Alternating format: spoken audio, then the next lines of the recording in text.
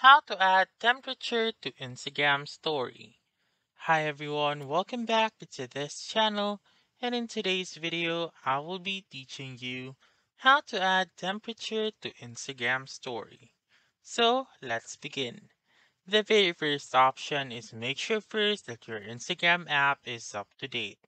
If not, please go to the App Store or the Google Play Store and update your Instagram app. Once you have done that, simply open the Instagram app and then you may click on this plus button right here or swipe right on your screen like this one. Once you're here, you may either upload a photo or video or capture a new one. And then, let's say for example that I will capture this one. What you're going to do is to click on the sticker button right here or swipe up like this one.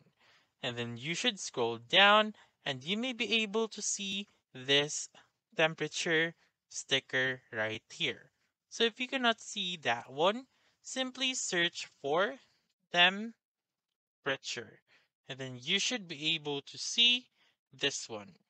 So simply click on it and then you may tap for more like this one. You may have it in degrees or in Fahrenheit.